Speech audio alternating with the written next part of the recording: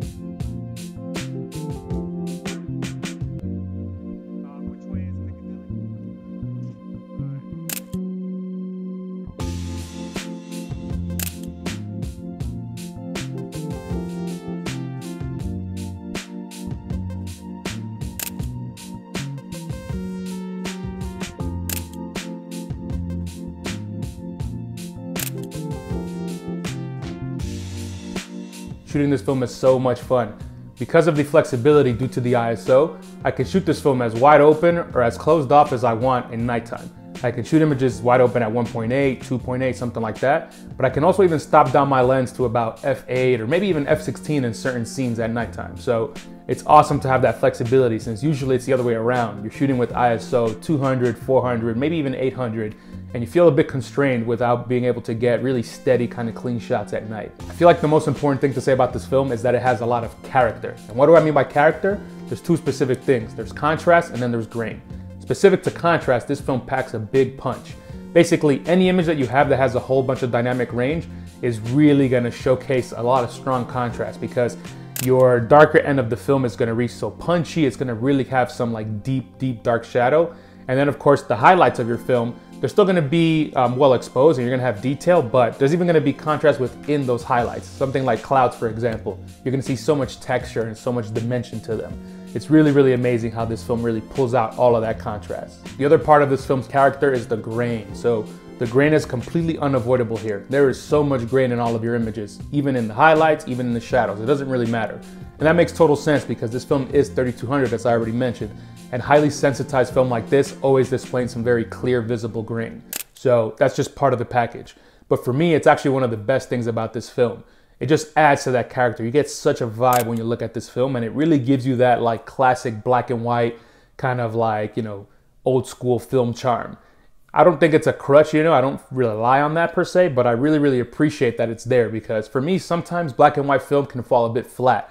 And especially for me, who's not really that talented with black and white, and I'm still practicing and learning, it's nice to have film that kind of adds a little bit of something in there just to spice up my images a bit further.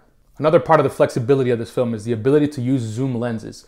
So you know, when you use a zoom lens, especially one that zooms in pretty far, you basically have an issue of stability, and shutter speed really matters. So with this film, the 3200, and in daylight conditions, I can actually stop down my lens to get a sharper image and still have a very stable shutter speed, somewhere between 1/300th, 1/500th, even 1/1000th, depending on the image. So I actually took this film, put it in my Canon EOS 650.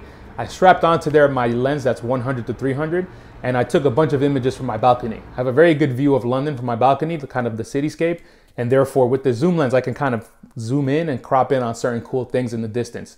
Let's check out some of the footage.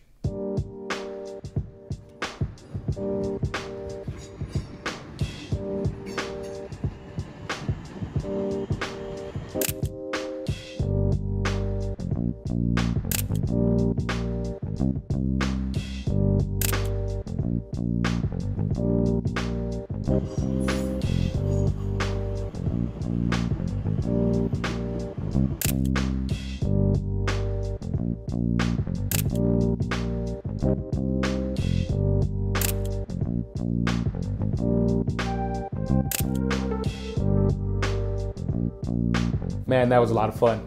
My favorite of these shots are actually the tight shots of the specific buildings that have very strong kind of square geometric shapes. Those buildings, there's a bunch of them right in front of where I live, and they're just so interesting because they're very retro. They have these very boxy kind of look to them, but there's so much kind of play of light in them. There's a lot of spaces for shadows and kind of nooks and hard angles. And then of course, there's these pastel colors all over them, which on the black and white film's grayscale just look really, really cool. Kind of just picks up all of the different layers of this building, which otherwise would be a bit boring, I feel like, in color film. This 3200 just adds so much to it, and I really think it makes these buildings look so much better than they would otherwise. So you can tell I really like this film. I don't know, it just really gives a nice vibe when you shoot these images, and I really appreciate that there's so much this film has to offer right out of the box. You don't have to rely on kind of any scanning tricks or any post-processing in Photoshop or Lightroom to really make the images sing. I really appreciate that there's so much to the analog process with this film, and therefore the digital process is just kind of a requirement here for the sake of distributing your images, but there's no requirement for you to kind of take the digital process and further manipulate whatever you got from your analog process. So I really, really enjoy that. And I'm looking forward to printing these images at some point because, like I said, I don't really do too much with black and white, and I definitely don't print black and white very often, but I think I'm gonna have some fun with these images. There's just so much grain, the contrast, and I think you get some really moody stuff here, so I'm looking forward to that at some point. So I don't hear too much about this film. Obviously people know it exists, but I don't hear people shooting with it or talking about it that much. What's your experience? Have you shot with it before? Do you like this film?